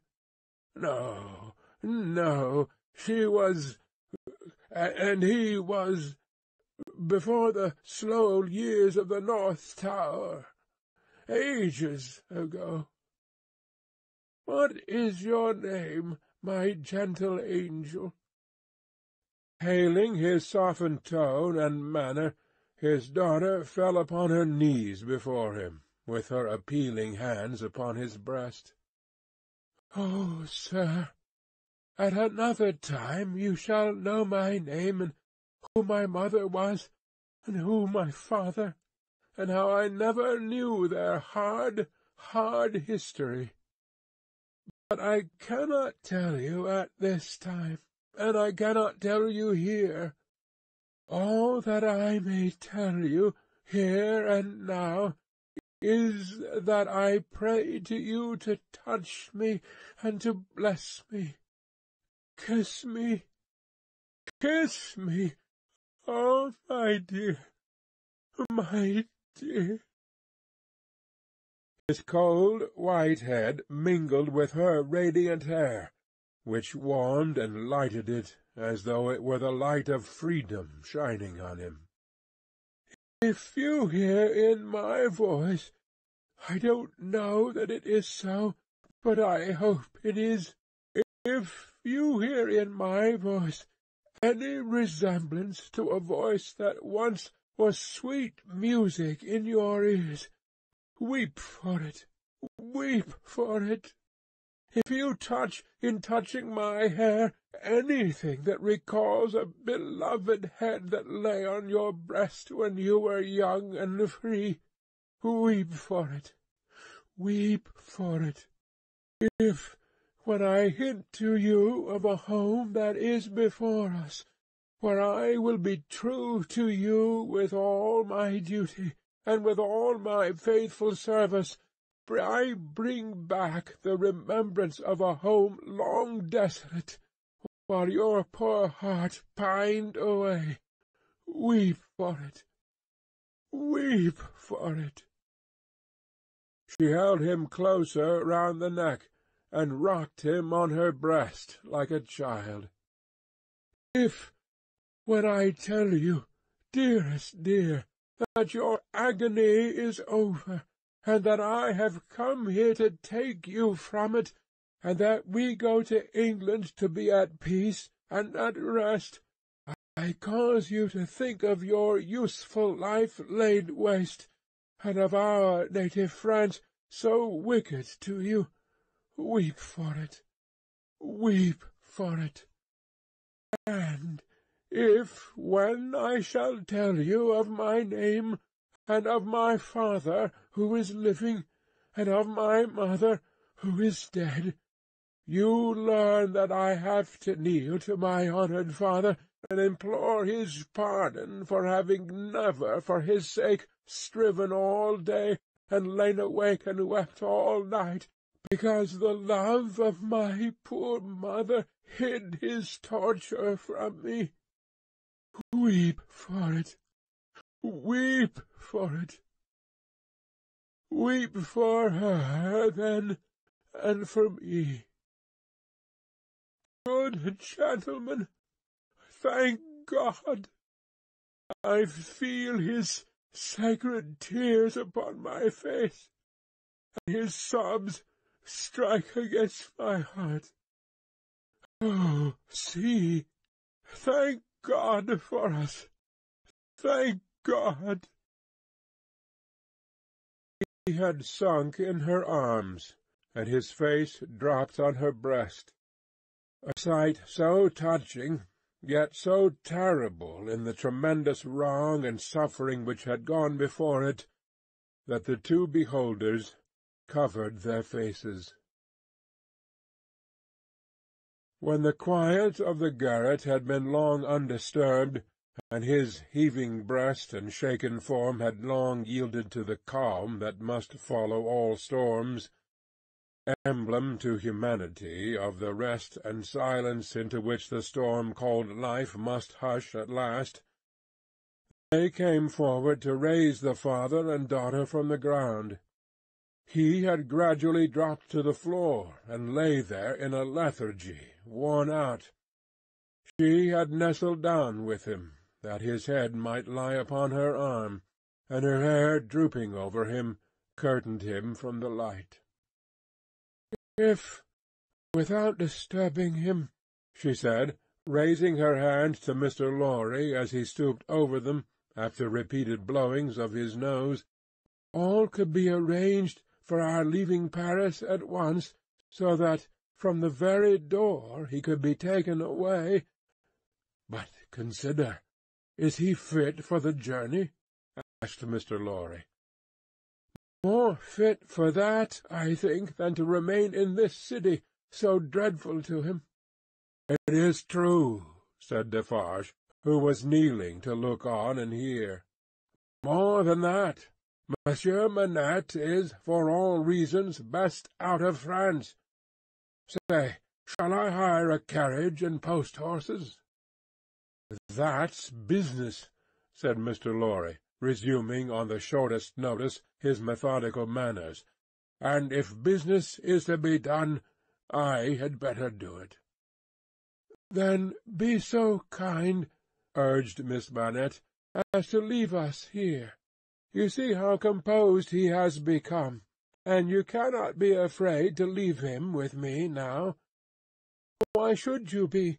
If you will lock the door to secure us from interruption, I do not doubt that you will find him, when you come back, as quiet as you leave him. In any case, I will take care of him until you return, and then we will remove him straight. Both Mr. Lorry and Defarge were rather disinclined to this course, and in favour of one of them remaining. But as there were not only carriage and horses to be seen to, but travelling papers, and as time pressed, for the day was drawing to an end, it came at last to their hastily dividing the business that was necessary to be done, and hurrying away to do it. Then, as the darkness closed in, the daughter laid her head down on the hard ground close to the father's side, and watched him. The darkness deepened and deepened, and they both lay quiet, until a light gleamed through the chinks in the wall. Mr. Lorry and Monsieur Defarge had made all ready for the journey, and had brought with them, besides travelling clocks and wrappers, bread and meat, wine and hot coffee. Monsieur Defarge put this provender and the lamp he created on the shoemaker's bench. There was nothing else in the garret but a pallet-bed, and he and Mr. Lorry roused the captive, and assisted him to his feet. No human intelligence could have read the mysteries of his mind in the scared black wonder of his face. Whether he knew what had happened, whether he recollected what they had said to him, whether he knew that he was free, were questions which no sagacity could have solved. They tried speaking to him, but he was so confused and so very slow to answer that they took fright at his bewilderment, and agreed for the time to tamper with him no more. He had a wild, lost manner of occasionally clasping his head in his hands that had not been seen in him before. Yet he had some pleasure in the mere sound of his daughter's voice, and invariably turned to it when she spoke. In the submissive way of one long accustomed to obey under coercion, he ate and drank what they gave him to eat and drink, and put on the cloak and other wrappings that they gave him to wear. He readily responded to his daughter's drawing her arm through his, and took, and kept, her hand in both his own. They began to descend, Monsieur Defarge going first with the lamp, Mr. Lorry closing the little procession. They had not traversed many steps of the long main staircase when he stopped, and stared at the roof and round at the walls. "You remember the place, my father? You remember coming up here?" "What did you say?" But before she could repeat the question, he murmured an answer as if she had repeated it. "Remember? No, I don't remember. It was so very long ago." That he had no recollection whatever of his having been brought from his prison to that house was apparent to them. They heard him mutter, 105, North Tower, and when he looked about him, it evidently was for the strong fortress walls which had long encompassed him. On their reaching the courtyard, he instinctively altered his tread, as being in expectation of a drawbridge. And when there was no drawbridge, and he saw the carriage waiting in the open street, he dropped his daughter's hand, and clasped his head again. No crowd was about the door, no people were discernible at any of the many windows, not even a chance passer-by was in the street. An unnatural silence and desertion reigned there. Only one soul was to be seen, and that was Madame Defarge, who leaned against the door-post, knitting, and saw nothing. The prisoner had got into a coach, and his daughter had followed him, when Mr. Lorry's feet were arrested on the step by his asking miserably for his shoemaking tools and the unfinished shoes.